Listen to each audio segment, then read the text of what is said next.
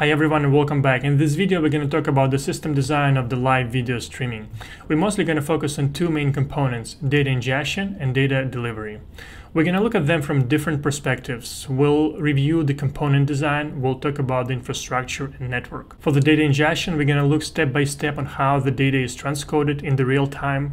And for the data delivery, we're going to talk about the different aspects of delivery systems like CDN, ISP cache, edge cache, etc. With that, let's get to the video. We're going to start with overall system design and high-level representation of the system. As you can see on this diagram, it combines two components, the data ingestion component at the top and data delivery at the bottom. So it all starts at the top left corner, as you can see here, where we have a production site. Usually the video is recorded in the real time at the production site. It can be a soccer game or it can be your laptop that you are streaming data from. As you're recording this video, we need a way or a protocol to stream this video in the real time to a remote location. Usually it's a data center where the video would be transcoded later on. And for this, we're going to use RTMP protocol, which is TCP based and very reliable, because at this point we want to make sure that whatever video is streamed, either it's a soccer game or your laptop, we want to maintain a high quality video and do not lose any packets during the transport.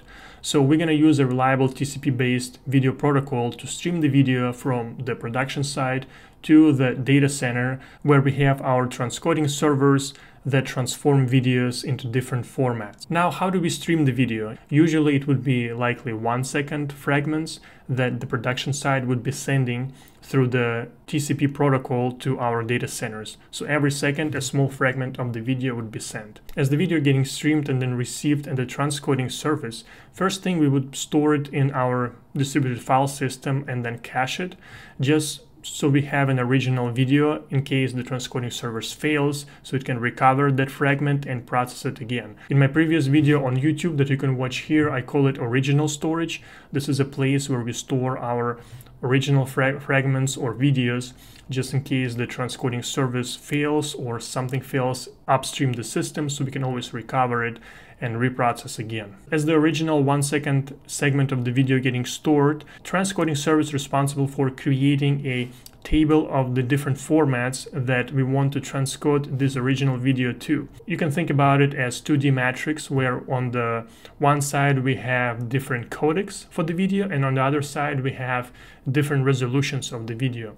Because for every resolution we will want to have multiple encodings, so these video fragments can be played on different types of devices, whether it's a HD screen or it's a phone or it's something else. So for every single resolution and the codec, we create a job that is sent to the job scheduler. Job scheduler is responsible for getting that video segment and transform or transcode that video segment into the specific format and then store it in the file system. As you can see here, job scheduler would have multiple workers working behind the scene that would receive that message with the task on what has to be done with specific video. The worker would receive a message with the information about where the original video located and the task that has to be performed, what kind of resolution and codec this video has to be transcoded. Then it would get a original video from the cache and transcode the video, store it into the distributed file system, then cache it, and send a message about the job completion to a separate queue, as you can see over here, from the workers. This queue is responsible for decoupling the data ingestion system that receives the video, stores it, and transcodes it to multiple formats from the data delivery system, the system that's responsible for fan out of the video, delivering the video to different locations, and making sure that users can retrieve it with a very low latency.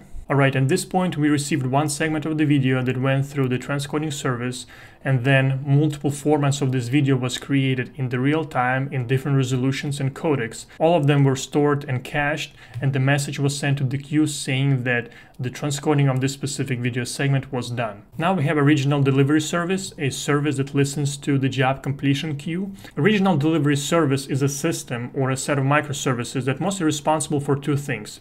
First, for pushing the video into the global edge servers, and secondly, if the video is absent in the CDN or global cache, it should be able to serve that video per request. So here on the left side you can see we have multiple users, and As the regional delivery service receives that 1-second segment, it pushes it to the global edge cache. Global edge cache is a set of data centers or servers around the world in different localities that is responsible for mostly storage of the videos and serving those videos into the local CDNs or ISPs or to the end users. So you can think about it as that we have this regional delivery service. For instance, the game is happening in the United States.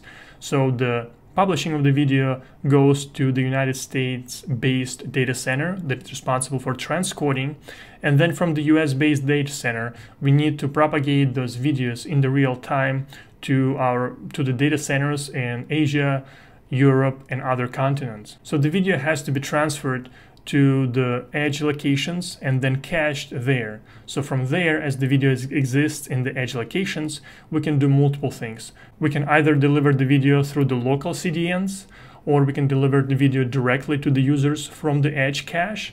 So over here, you can see users, they consume video in the real time from different locations. It can be either CDN or global cache. That video usually is served again in the protocols that are TCP based like HLS or Dash, or at the same time it can be served through the WebRTC, which is UDP based and might be not as reliable. And this process is continuous, so every single second in the real time we receive a 1-second segment video that goes through the transcoding, and regional delivery service pushes multiple videos of different resolutions and encoding to the remote locations, so those videos can be served locally from there to the users. Now let's drill down into the specific components and talk about them in more details. So as you can see in this diagram, it all starts at the locations where the video is shot. It can be either the soccer stadium or it can be your laptop from where you stream the video. Usually if it's a big event like soccer stadium, there is a fiber optics from every single camera that you have to the production site that is also there at the stadium. For the streaming from the production side to the data center, we would likely have again a heavy network with dedicated links from there into the data center. In our case, let's say it can be AWS, right? So we have a site where we stream video from to AWS through the direct links. And then once AWS receives that video, this is when the process we discussed in the previous diagram starts, where we encode the video and then we push it out to the edge servers. In this case, usually the encoding of the video is done into core data centers.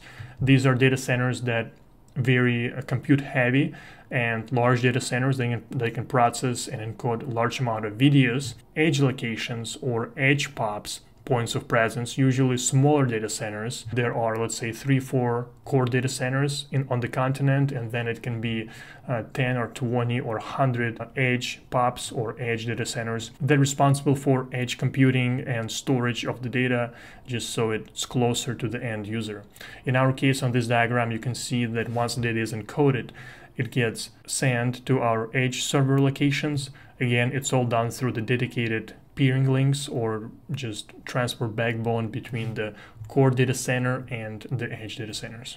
I think on this diagram it's more clear the difference between the core data centers and edge. So in this case you can see we have 2 broadcasters on the left and 2 viewers on the right. So broadcasters stream data. The data first goes to the closest location. In our case it's POP A, for instance, for the top broadcaster. POP A is a edge data center that is responsible for receiving that media and then send it to the regional core data center that is responsible for transcoding videos and all the heavy operations. And once all those heavy operations are done, then it gets sent to different POPs. In our case, if we look at the broadcaster at the top, it streamed video into POP A, and then it could go to either region 1 or region 2, for instance, for transcoding and heavy operations. And once all of that is done, that video gets delivered to multiple POP locations where it's going to be streamed from. In our case, let's say it's POP B and POP D, where the transcoded video fragments would be delivered and viewers would receive or download that video from the local POP D and POP B instead of the original POP where the video was streamed to. And as the broadcaster sends the video to POP A, that POP has to make a decision on when that video has to be sent to for transcoding and future processing. If the region 1 is busy, for instance, we want to have an ability to send it to region 2 or region 3, so we are able to absorb a spike of traffic. So we would need some sort of intelligent proxy or mechanism in our edge POPs to be able to determine where, for instance, video has to be sent for transcoding and heavy processing. As you can see on this diagram, likely we would have let's say broadcasters, and then we would have that media proxy that would need to make a decision on what region that video segment has to go to and assign to, which means that our edge media proxy needs to have knowledge about the state of the multiple core regions, monitor their compute and network, because it's not only compute heavy, it's also network heavy. So we want to make sure that we take all those metrics into account before assigning a region to a specific broadcast. So ideally that information gets fed into our POP media proxy and one knows where to send the traffic. Now let's talk a little bit about the data delivery. We spoke about multiple methods and how we can deliver video to a user. So let's look at it in more details. As you can see on this diagram, this is a more detailed view on the regional delivery service that we spoke about in the beginning. So as the video getting transcoded at the core POP and different transcoded versions of the segment stored in our cache and distributed file storage, we need to make sure that the video is delivered to as close as possible to the user. As you can see here, we have a core data center that has a regional delivery service.